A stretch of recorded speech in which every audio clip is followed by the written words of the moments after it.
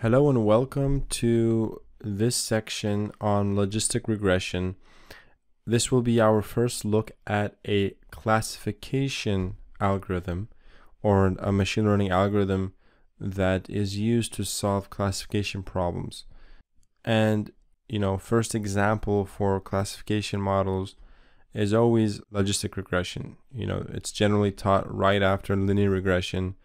Linear regression being the traditional example for the simplest regression algorithm or the regression model. So logistic regression generally follows, and after logistic regression, all the subsequent algorithms or models are generally either regression or classification, or can be used for both, but they're often just more complicated and they work in different ways and it might not be as common. But linear regression and logistic regression should always, every data scientist, every machine learning expert should at least know these two models. Now, don't get confused with the name. Just because, there's regression in the name, don't assume this to be a model used for solving regression problems, right?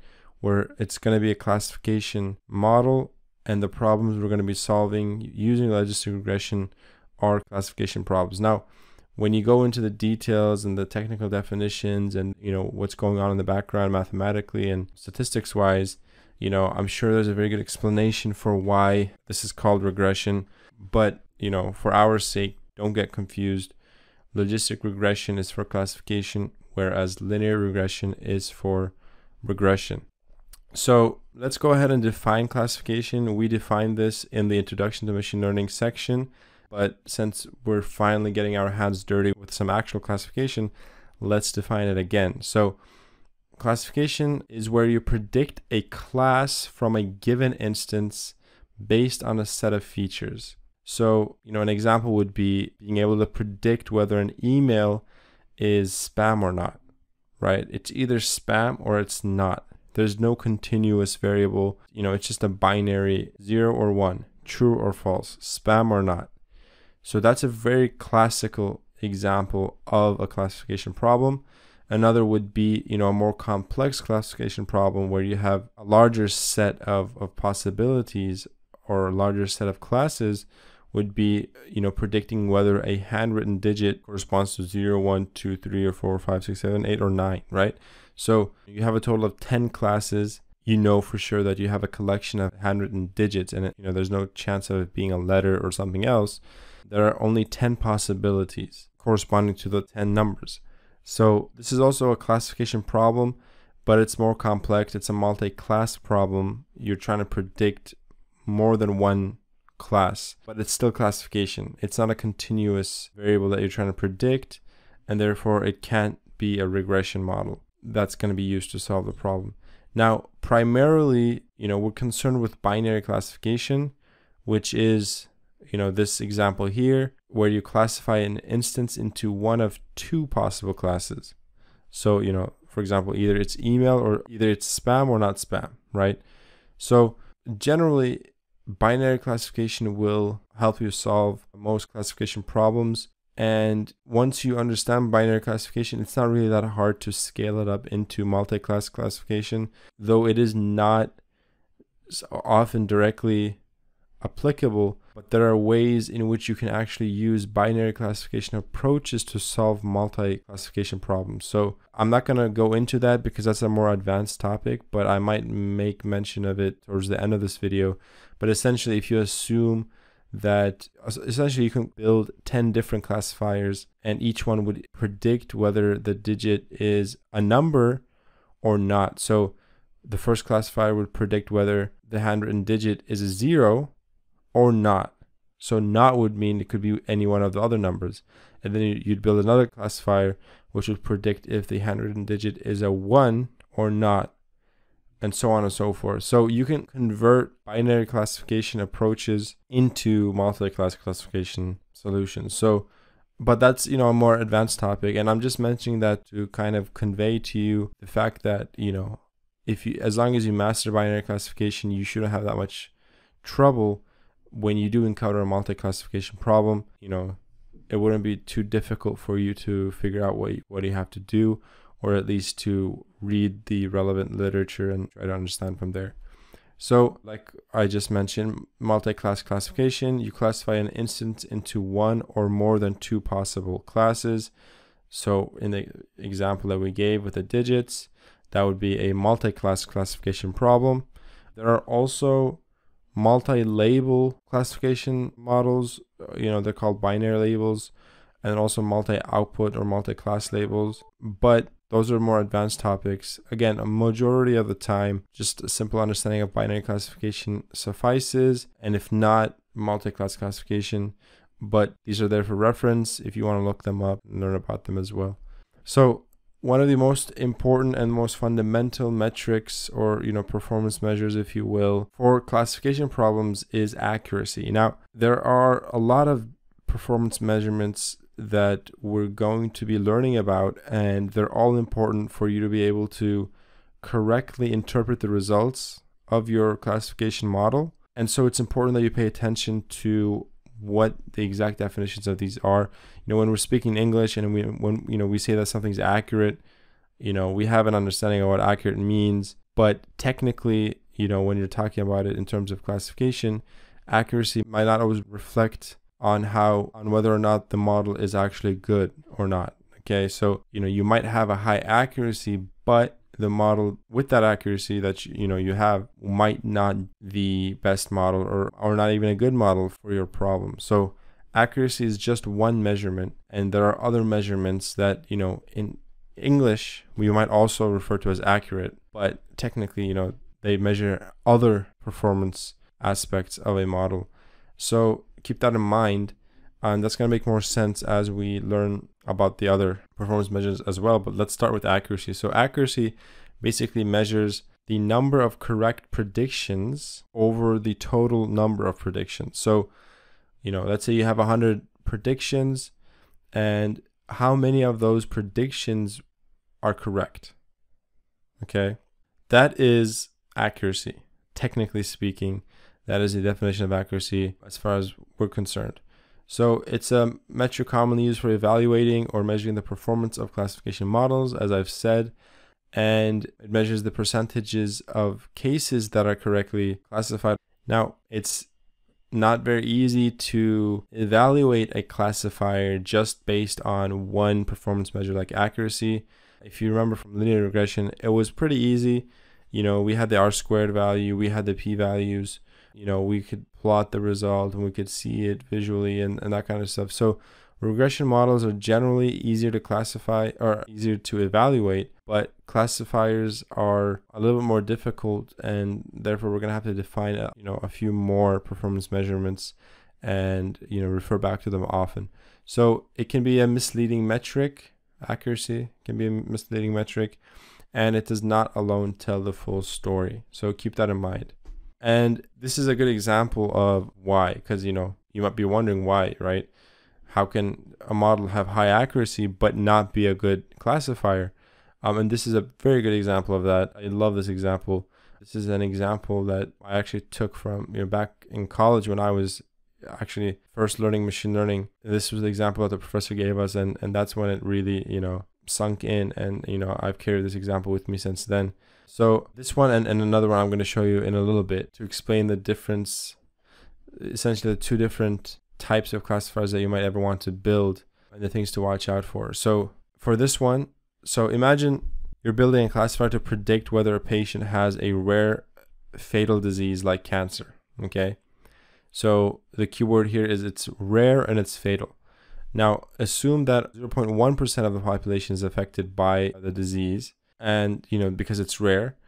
So if you want to build a classifier, let's assume that the positive class you're assigning to patients that have the disease or are found to have cancer, and the negative class you're assigning to patients who don't have the disease.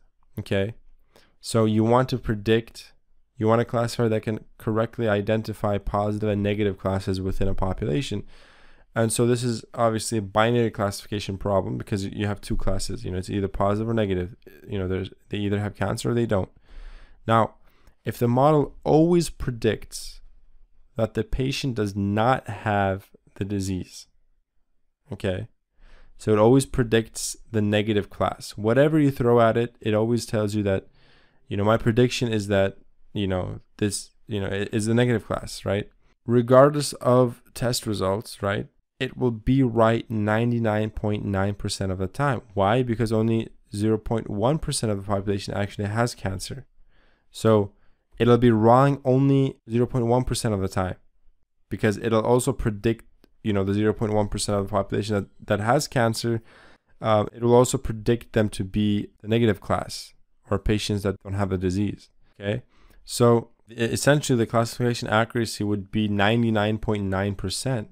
So even though the accuracy is extremely high, the model is essentially useless, right? Because the critical part, the critical prediction where it's important for you to predict accurately is, or correctly, is the 0.1% of the time, right? You want to identify those who have cancer.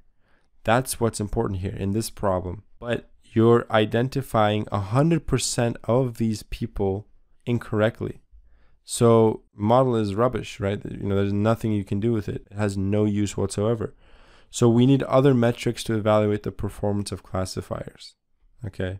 So this example is used to emphasize the importance of what I stated in the beginning, where, you have to use these other metrics, and accuracy on its own is not enough. Now, I'm going to also be sharing with you another example like this, again, from back when I was learning this in college, which will also show you another problem, another case in which the other performance metric is not enough on its own. Okay. So that's why you have to use a lot of these in conjunction with one another to actually evaluate the effectiveness of your model correctly. We need to define something called a confusion matrix so that we can actually define those other performance measures, or to better understand the definitions of those other performance measures that we're going to be learning about. So a confusion matrix is essentially a table where the rows represent actual classes, as you can see here. So these are actual classes. So whether or not let's assume, for example, we're talking about the same problem with the cancer, that whether or not the patient actually does have cancer or not. Okay, so that's what the rows represent. And the columns represent the predicted classes. So these are the results or the predictions of our classifier. And each entry is the number of instances with the corresponding actual and predicted classes. So for example, this cell here, or this entry here, TP, stands for true positive. So this would represent the percentage, or the number, of instances where the patient actually had cancer and the classifier predicted it correctly. So this is very good. This is what we want, right? We want a high number here. We want a high true positive rate, because, this is very good, correct prediction. Now, this would be the false positive number here.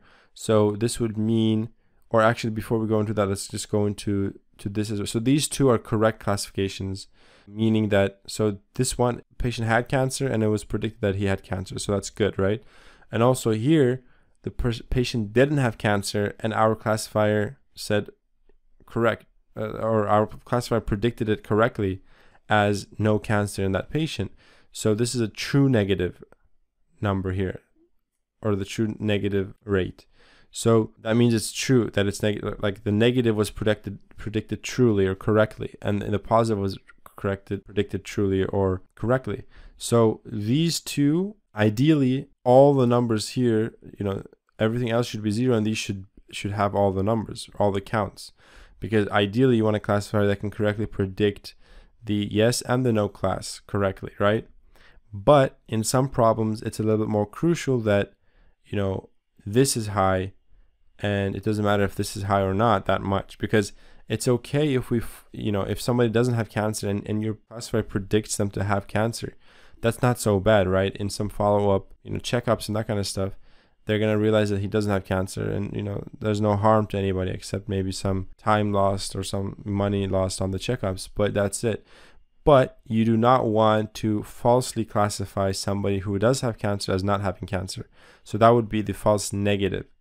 So the negative prediction is false, is incorrectly predicted. So the patient does have cancer, but it was predicted that he doesn't have cancer, which is very bad. We want this to be 0 ideally. And then here, it doesn't matter if it's 0 or not. Ideally it would be 0, but it doesn't really hurt anybody if it's not.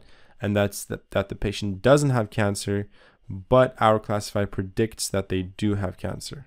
So it's very important that you understand this confusion matrix, as it's very important in helping you correctly interpret or evaluate the performance of your classifier. It's very, very important. And again, it's going to all depend on the problem you're trying to solve. In the case of the cancer problem, right? You know very clearly that it's crucial that this is 0 and that this is high, and it's okay if this is not 0 or this is not 0, right? So that might change depending on your problem, as we're going to see in some of the following slides. So this is a very important, and this itself actually is a performance measure. The performance measures we're going to learn in the next slides are going to be like accuracy. It's just going to be like a number that's going to give you information, right? A summary. It's just a single number. But this, is not a single metric, but it's still something that you can use to interpret or evaluate the performance of your model. So whenever you do solve a classification problem or you build a classification model, definitely, print out the confusion metrics and try to understand what's going on with the classifier and where its strengths and weaknesses lie. So accuracy we defined earlier as the number of correct predictions from all the predictions, right? So essentially what that means is, if we use the confusion matrix, it would mean TP plus TN. Why? Because we said that accuracy is the number of correct predictions from all the predictions. So the number of correct predictions are TP and TN. Remember, correctly yes, and it's correctly predicted as yes, no, and it's correctly predicted as no. So TP and TN are the total count or the total correct predictions. So we add them up, TP plus TN, over we add everything else up together. So all of this added up together is the total number of predictions, because here we are counting our predictions. So, TP plus TN plus FP plus FN is the total number of predictions that we've done or we've conducted. So TP plus TN over FP plus FN plus TP plus TN would correspond to our accuracy metric. And it is essentially answering the question of how often is the classifier correct? That's it. How often is the classifier correct? And it doesn't go into details as to what type of correct it is. Now, for that, we would need precision and recall. So after accuracy, precision and recall are probably the two most important metrics, or I guess that's open to interpretation, but precision and recall are very important and for classification. So precision corresponds to TP over TP plus FP. Okay, so you have to spend some time thinking about this and why it's different from accuracy. Okay, so in this case, we're answering the question of when predicted positive, right? That's why we're adding TP plus FP, TP plus FP. So when the positive case has been predicted, so when, yes, the patient does have cancer is the result of our classifier, okay? How often is the classifier correct? So that's precision.